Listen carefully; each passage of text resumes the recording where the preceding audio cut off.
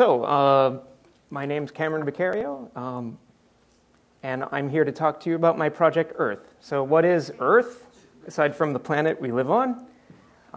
Very simply, it's a animated, it's an animation of global weather conditions that runs in the browser. So today, just quick rundown of the major things I'm going to talk about: motivations, how I built it, what happened when I sent it out into the world, and lessons learned. But really quick, I want to introduce myself. I'm from Cedar Rapids, Iowa, originally. It's this small little spot right here near Chicago. Chicago's like pretty close, 5-hour drive away. And I graduated from Iowa State University with my computer engineering degree. And after school, I went to Microsoft in Seattle, and I worked on the Visual Basic.NET compiler team, where we helped release the first version of .NET. After that, I got a little burned out, decided to completely change things up, moved to Tokyo, as one does, of course, and bounced around a few places and ended up at a company called Trading Screen, which is a financial services company. We built stock trading platforms. And after doing that for a little while, moved to another company. I'm now working at Indeed, which is a job search engine. If anyone's looking for a job, go to Indeed.com. It works anywhere in the world, mostly. Okay, so, no, it does. So, motivations. In summer of 2013, I had no job. I collected stamps. For real. Yeah. And my girlfriend said, "You better do something else.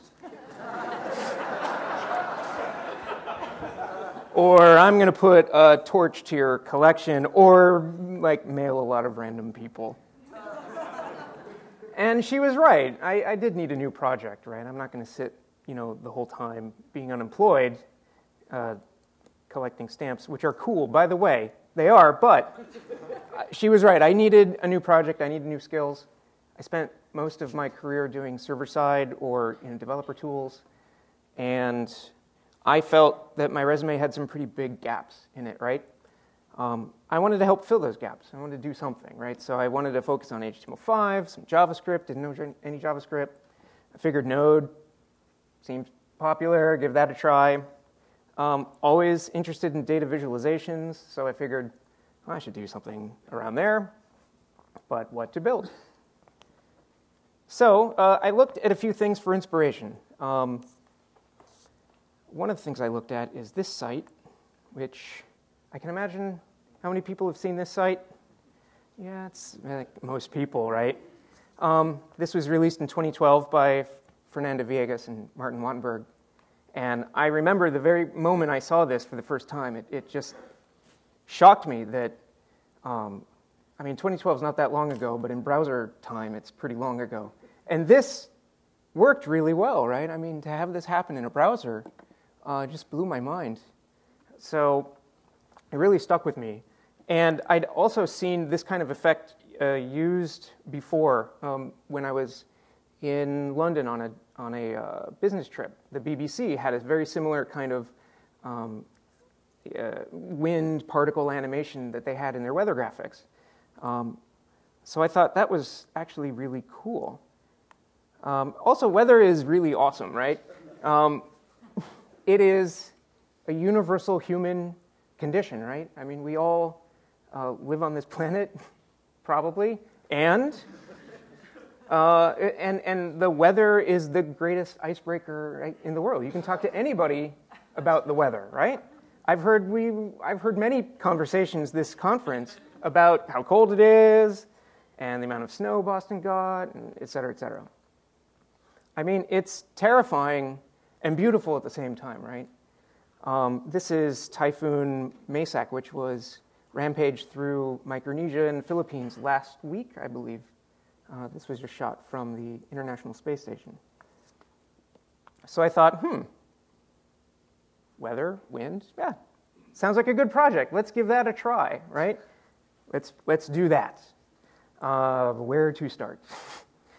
So I did some investigations and did some Googling, and I found this kind of obscure library called D3. You might have heard of it, I don't know. And a great tutorial written by Mike Bostock, like, let's make a map. And it goes step by step. For someone who doesn't know anything about coding in JavaScript or coding like with geographic data or D3, it just goes step by step, like what you need to do. So I thought, wow, this is really, really cool. This was a huge, huge inspiration, or a huge kick forward for me to have found this kind of library and this kind of tutorial. But I needed weather data as well. So did another search on Google, found that the US National Weather Service provides a product called the Global Forecast System. This is a numerical weather model that runs on supercomputers every 6 hours and produces, I think, like 15 days worth of forecast. And it's the basis of weather forecasts used by commercial entities worldwide, especially in the US. And the nice thing about it is, all the data is public domain.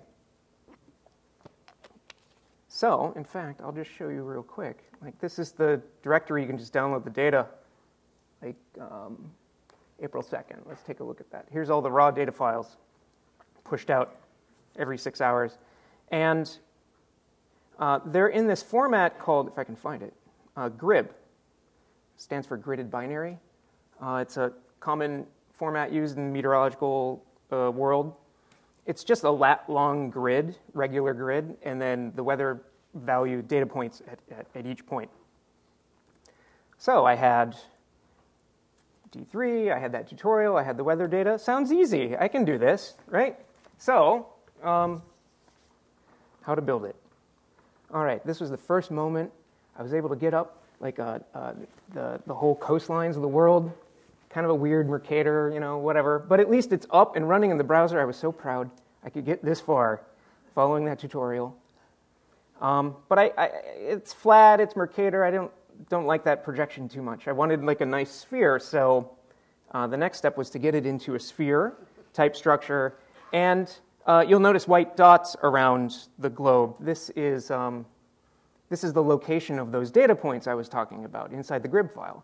I didn't know how to read the GRIB file, but at least I could try plotting the points along the sphere and then go from there. And that was the next step. The next step was to extract the data and then color the points with the wind, speed, magnitude, right? And I thought at this point, I'm like, okay, it's totally possible. This is doable. But this is where it got hard. So you notice that the grid points aren't dense enough to paint every pixel on the screen. There's a lot of gaps, so I had to put in some bilinear interpolation to fill in the gaps. Once I did that, got like a nice smooth sphere.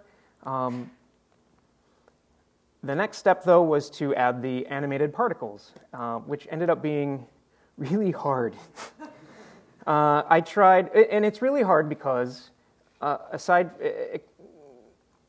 flat map makes it a little easier. You know, there's some distortion, but in a sphere, like there's parts, side of the sphere you can't see. It highly distorts, where north is, and et cetera. So I tried a number of different ways to visualize, wrap my head around what's going on. I don't even remember what this was. It didn't really help. This happened. I highly recommend taking screenshots while you develop your stuff, especially when you see weird things like this. No. What? I don't know what that was. Ew. This is kind of disgusting to me. I don't know, but getting closer, right? Getting closer. And after a while, after a lot of blood, sweat, and tears, got to the point where, the particles are moving along the globe exactly the way I wanted.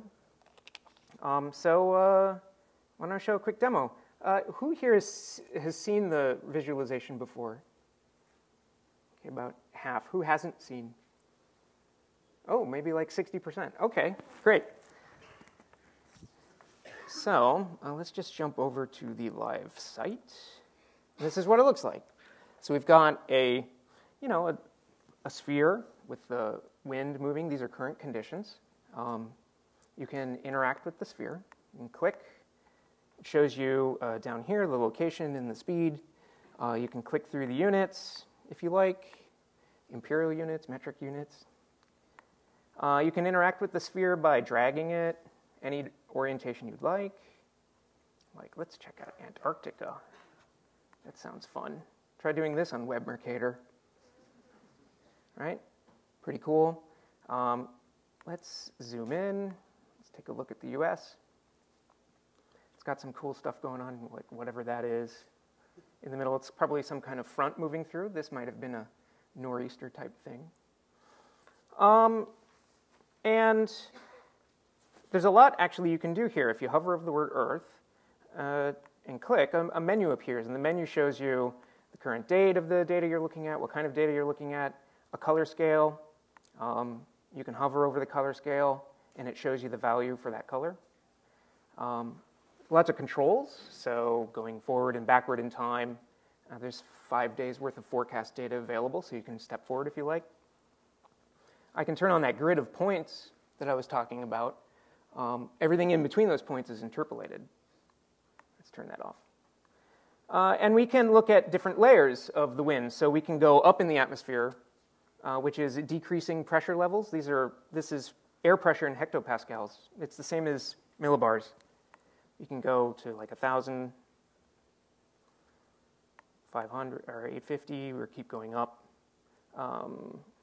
We're getting closer to the jet stream, so this is like 500. I think around 250 is where the jet stream really kicks in. Let's take a look. It's something like this. We can go higher than the jet stream. Let's go into the stratosphere, 70 hectopascals. Totally different kind of field there. And then 10 hectopascals. I think that's about 30 kilometers or so. And we can see the polar vortex that sets up over each pole during the winter.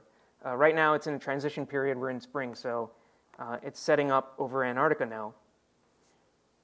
This will start getting faster and faster and faster over the coming months. Let's see. We don't have to look at just wind. We can look at lots of stuff is available in the GFS data. So temperature, relative humidity. We can look at total precipitable water, which is the amount of water in the atmosphere. Right now I'm realizing my menu needs to be smaller. Not so good at the CSS stuff. So cloud water, so how much of that water is available as clouds, and other things. I added one of these, I call it the misery index, which is a combination of heat index and wind chill. So it just shows you what the temperature feels like to be as a human, on the planet Earth. Let's see, we can also, through the magic of D3, just switch through various projections. It just works, with equirectangular, stereographic's a little funky. Something like this. And you'll notice it's pausing every time I change the orientation or change the layer. It's because there's a lot of interpolation that's going on. To save on performance, right, so that the animation can be smooth. So there's a little delay. I like this one, Waterman Butterfly. This one's pretty cool. It's pretty funky. You can do this, too. for no reason. We also have ocean data available. So, we don't want this. Let's go to orthographic. So this is wave data. Significant wave height, and also wave period, peak wave period. Big storms tend to kick up a lot of big waves, like down here. It's not much going on in terms of extreme storms right now on Earth. Iceland gets beat up pretty bad. We can also look at ocean currents. So here's the Gulf Stream. Let's take a look at that. This is the Gulf Stream. This is data that's updated every 5 days. We can also look at, drag that over there. We can also look at sea surface temperatures. Oh, one moment. There we go. So sea surface temperature, how warm the ocean is, and also sea surface temperature anomaly, which is how far from normal the temperature currently is, normal being the 30-year average.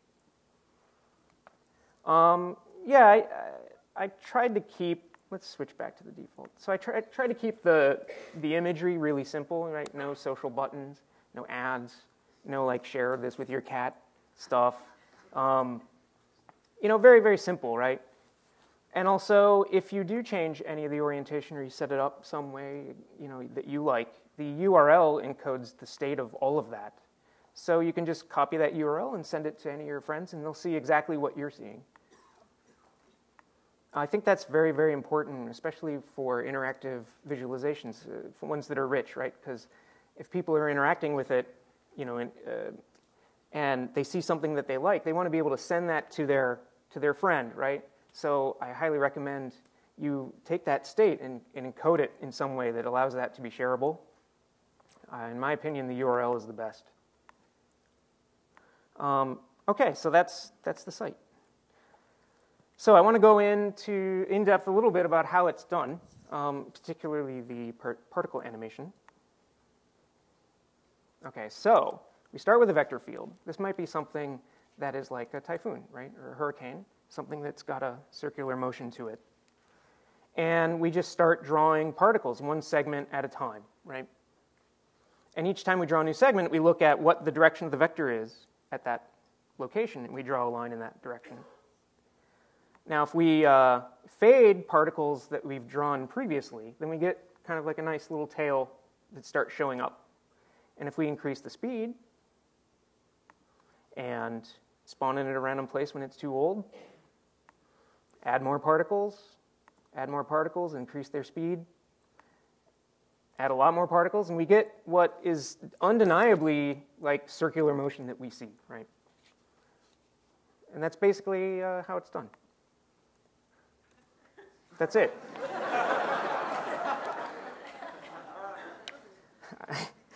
Now, the hard part was the distortion bit, right? How does the projection distort the particles? So let's take a look at that. Let's start with the globe.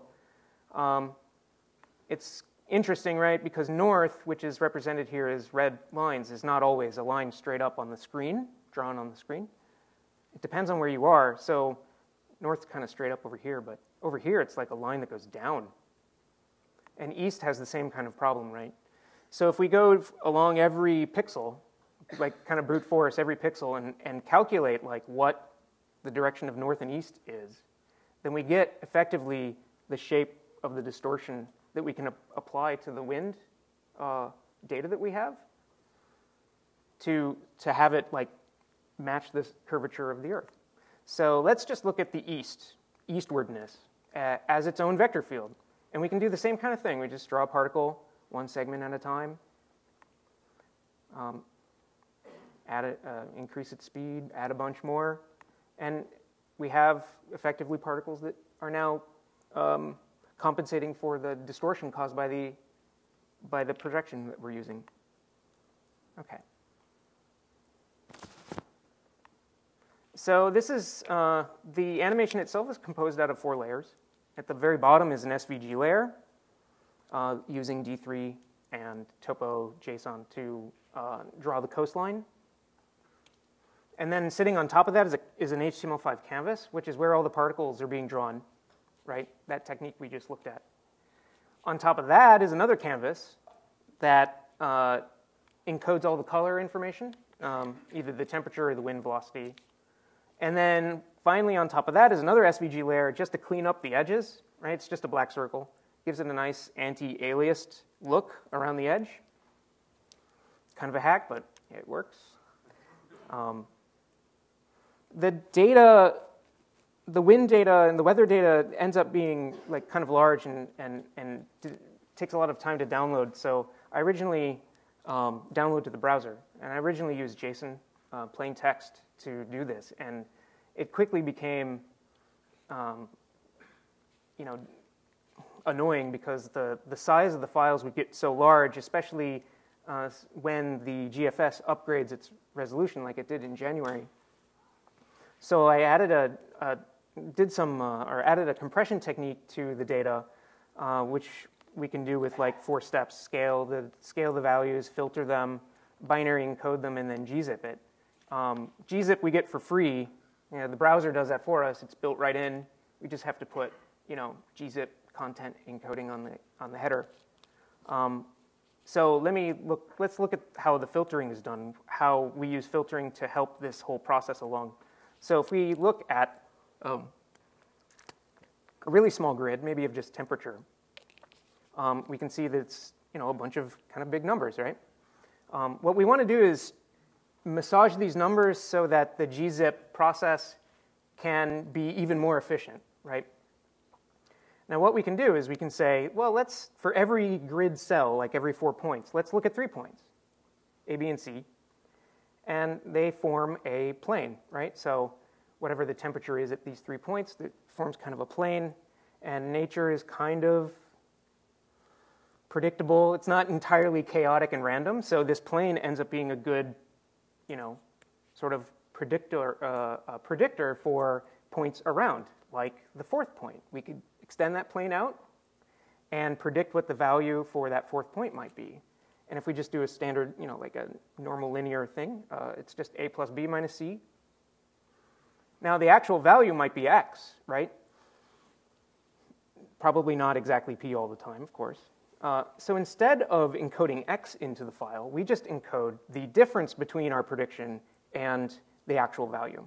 So for example, if the temperature we predicted is to be 72, but the actual temperature was 68, we don't write 68 to the file, we write 4. And we just keep doing this for every successive cell in the grid. So predict, find the delta, predict, find the delta. And when we do that across the whole grid, we get something that might look like this. The numbers on the right-hand side require fewer bits to encode in the data, and furthermore, they're normalized, right? So the gzip process can actually find greater runs of values or more common patterns and end up doing a lot more compression. Quick discussion of the architecture of the site. So all of the weather data is available on a server run by the National Weather Service. It's called Nomads. And that's where all those grid files were. That's what I was showing you, where all those grid files are located. And I have a rental server using DigitalOcean. I call this server Gaia, which stands for Global Atmospheric Information Assimilator, which I made up for this talk. I did call it Gaia. It worked out really well, the backronym. So this runs Node and a Java utility that I wrote that uses a open source library called netcdf Java. That library knows how to read grid files, and the Java utility writes this binary encoding, which we just discussed. I call those EPACs, like EarthPack. I don't know, it's stupid. And then Node.js, which is kind of like the overall cron style, like orchestrator of when to download, what to download, how much of it, etc. And uploads all of these files to Amazon S3, right, for permanent storage. Now, Amazon S3, static storage of all these files, can be a bit expensive for bandwidth. So in front of S3, I put a free service called Cloudflare, which is free, right? Bandwidth is free, amazingly. I don't know how they make money. Actually, I mean, they make money with extra features, et cetera, which I don't need, which works great. So the Cloudflare plays a really good role. It's not only free bandwidth, but it's also replicating the data across the world in multiple data centers. So when the browser running D3 wants a particular file, it goes to Cloudflare, and Cloudflare says, I have this file, here it is immediately. And if it doesn't have the file, it goes to S3, comes back, saves it, and then serves it out. And by doing this, like, monthly costs are, with DigitalOcean, S3 costs, it's like $15 a month or something like this to have the whole thing running. Okay, so built to scale, got it done. Is anyone going to bother visiting this thing? I have no idea. So let's take a look at reactions. So came time to launch the site. Launch it on Twitter, sent out a tweet, created a Facebook page, told some friends, sat back, waited for the thundering horde to arrive, and nothing happened. For like 2 days, I think that was my mom.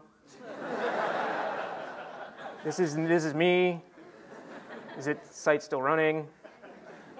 And then, whoa, hey, wait, 64 people visited, right? In 1 hour, wow, 400 users in a 4-day period. That was awesome, right?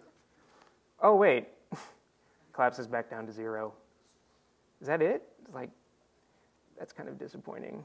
But, oh well, it was fun. So 7 days later, 500,000 users. That was kind of crazy. 30,000 users in 1 hour. That was pretty crazy. And this happened while I was on a plane to the States, and I couldn't really see or control what was going on. Okay, so fast forward to today. This is the total traffic to the site since launch December 10th till March. Total 29 million sessions, 12 million users, 40 million page views. I don't even know how that's possible because there's only one page.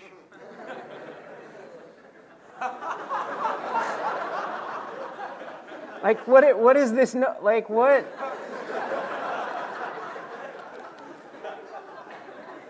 Whatever. But the impact the engagement that the community had was really great, right? So we've got organizations like Oxfam International tweeting out using imagery from the site to inform people about Cyclone Pam, which went through like 3-4 weeks ago, decimated Vanuatu. World Meteorological Organization, which is the weather arm of the UN, was tweeting out about the site. NASA Earth Observatory, Al Gore, like, what? He was actually one of the first to tweet out about this. And Forbes magazine, when a big storm hit the Bay Area over the winter, tweeted that out. I mean, this is a huge, broad swath of organizations and people around the world. It's been on TV. So Japanese television, the Weather Channel down here in the lower left. This is when Hurricane Arthur came through last summer. Upper right is BBC World News, again with Cyclone Pam hitting Vanuatu. It's been featured in print as well. Irish Independent had a big front page feature on this, not about the site, but as an accompanying graphic to the storm that was being hit or that was hitting Ireland. On the right is an article that was published in Science magazine, and the researchers asked if they could use this accompanying figure for the discussion on the polar vortex that caused some really cold weather to hit the U.S. back in January 2014. People have also done some awesome stuff. Made their own stuff, right? Like, I love this. Some little artsy thing. The upper right is that's a hand-embroidered, 1 meter wide piece done by an artist in Montreal. Pretty crazy. And funny, she used the water-bin butterfly to do it. Funny story, shortly after launching the site, I get an email from a guy named Steve Waterman, and he's like, "Thank you so much for using my projection. I really like it." And I'm like, what? I thought like all map projections were invented 200 years ago. You know, and like apparently it's still a thing, right? So the things you learn, the more you know. Okay, lessons. What we learn? All right, usability. No one knows where the menu is. Really, I thought I was being clever and like, oh, let's, keep it simple. Let people find it so they can engage with it, and no one finds it. So, like, I did some measurement, and 80% of visitors never click on the menu, which is terrible. It's really terrible. I kind of don't care. I don't know.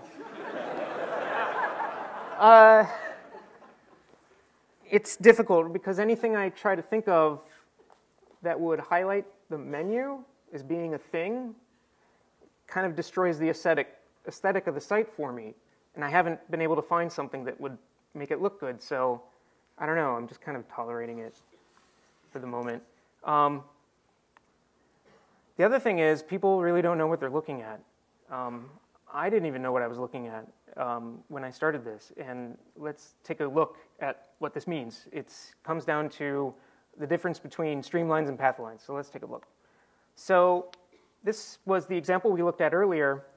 And you'll notice that the clock is not moving, right? So this vector field is a snapshot in time, and yet we're animating it. So the animation is occurring over space, but not time, which is very different than the way humans normally interpret animation. This kind of technique is the particles are following what are called streamlines, which is the line of the vector field as it exists as a snapshot. So if we highlight a particular particle and just follow it, we can see that it's a circular path, right? A circular streamline. But this is not how the weather actually works. Things move, right? So here's our cyclone moving off to the east. The clock's moving up ahead, or up top. And if we do that with the particles, we can see the particles are following them. Let's highlight that same particle and follow its path through time and space. And it's completely different, right? This is what people think they're looking at when they visit the site. It's what I thought I was looking at. But it's not. And that's kind of concerning, right? Because it's a very subtle difference, and I don't know if it matters. I think it matters. I mean, it's not when your users have one perception and the visualization you know is showing a different thing, like that matters, right? But I don't really know how to communicate this difference very well. And I'm not a news organization. This is not supposed to be used for actual stuff. So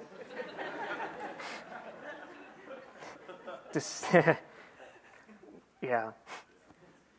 And keep that in mind when I show you this next slide, which is how various media outlets are now incorporating this technique into their own graphics packages, like CNN, NBC News. Might be a little hard to see NBC News. NHK, Weather Channel. I know the Weather Channel one was directly influenced by my site. I don't know about the others. I think they occurred after the site went live. But it doesn't matter, right? I mean, this is an animation technique which is engaging to people. But again, it's like, these are now news organizations showing this, and is it reality, right? So I have concerns about that. I mean, on top of that, people are using the site for actual stuff, like blogs and tweets saying that the reason why Boston had such terrible snow this past winter was because the sea surface temperature anomaly was so very high, right, off the coast of Cape Cod. And Michael Mann's like a major, person in the like climate change area, and he's using my site, and other people are using this imagery, and I'm like, how do they know I wrote it correctly, right? How do I know I wrote it correctly? I mean, I'm not a scientist. I don't know if the techniques that I used to construct the SSTA layer was correct. are correct, right? They looked okay to me. That's why I put it up. But I mean, when something, I guess this speaks to the power of visualizations, right? Especially if they look somewhat legit. Like they confer an authority that isn't warranted, right? Even if you put disclaimers, people still look at it and they go, oh, this looks legit, but I'm not going to use it. So that's kind of an open-ended concern I have. Final lesson is free, like free stuff, right? None of this would have been possible without free stuff. Free geographic data, free frameworks, like D3, Backbone, WenJS, free bandwidth, right? Freeze and beer bandwidth from Cloudflare. Had I not used Cloudflare, I would be bankrupt, probably, due to the Amazon costs. And free help, right? From Stack Overflow, from Twitter, just from anybody, right? And most importantly, weather data, right? All free, all public domain.